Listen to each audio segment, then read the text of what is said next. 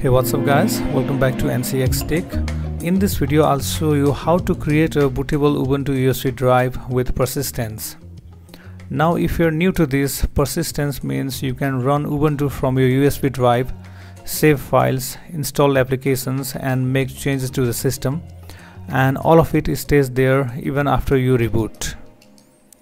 It's a super handy way to carry your personalized Linux system in your pocket. Before we begin, let's quickly cover what you'll need. You'll need a PC with Windows, Linux or Mac, a USB drive with at least 16 GB of storage, though I recommend a USB 3.0 for much better performance, and of course the Ubuntu ISO file. We'll also need a free tool called Rufus to create the bootable USB. Before creating the bootable USB, you'll also need to disable the secure boot in your computer's BIOS or Uefi settings. Persistent live USBs often won't work properly if secure boot is enabled. To do this, restart your computer and press your system's BIOS key during the startup. This is usually F2 or Del or ESC key depending upon your system. Once you're in, look for the secure boot under either boot or security and turn it off.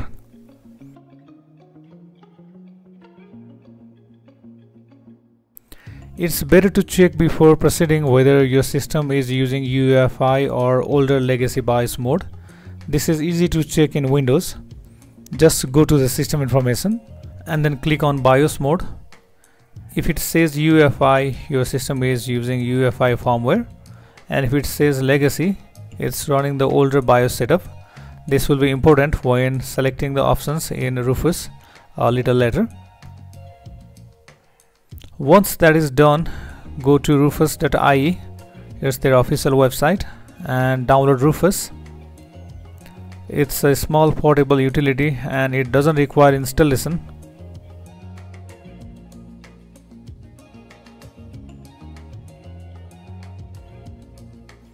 And next, head over to Ubuntu's official web page and download the latest Ubuntu 25.04 ISO. And this may take a while.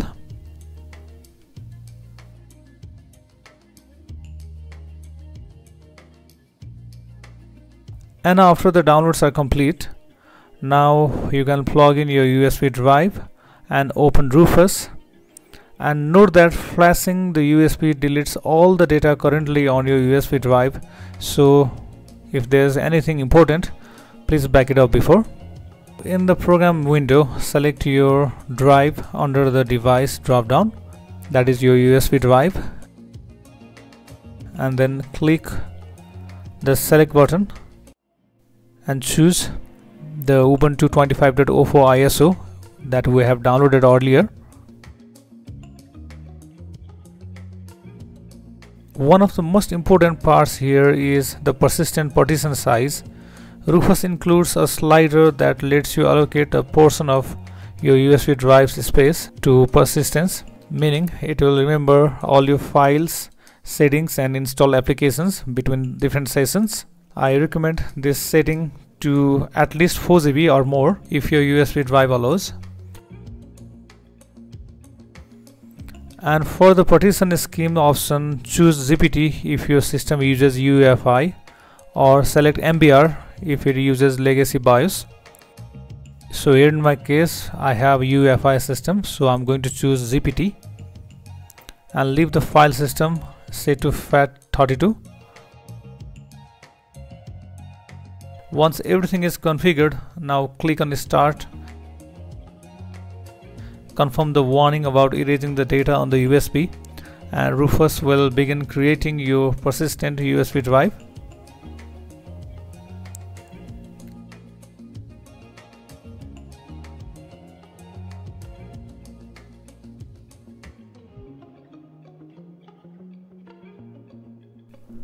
After Rufus finishes, it's time to boot your new portable Ubuntu system.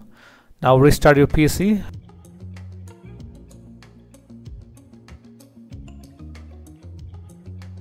And enter the boot menu. The key to access the boot menu varies by manufacturer. It's usually F12 for Dell and Lenovo, and F9 for SP, F10 for Acer, ESC or F12 for Asus. From the boot menu, select your USB drive, and now our system is loading Ubuntu from the USB drive. So for now we press try Ubuntu without installing.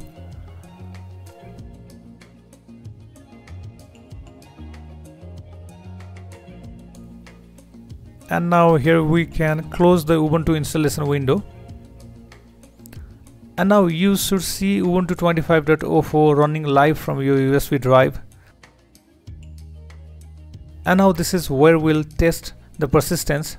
Let's make some changes in the system. Let's create an empty folder and name it NCX Tech. Let's install a very lightweight application, Guinea. From the terminal we type sudo apt install Guinea.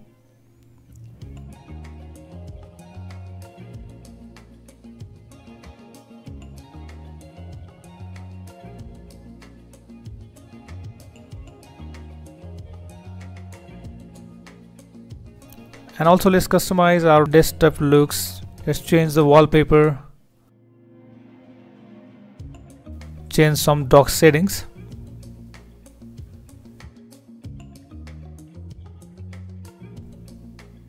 Once you have installed a program and made some changes, and now restart your computer again and boot from the USB drive.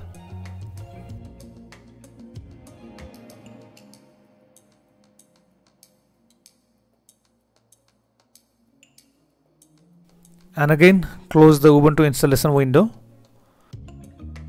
But here still we can see the same wallpaper that we changed earlier and the dock as we customized before. And also let's check to see if Guinea is still there installed. So there we have,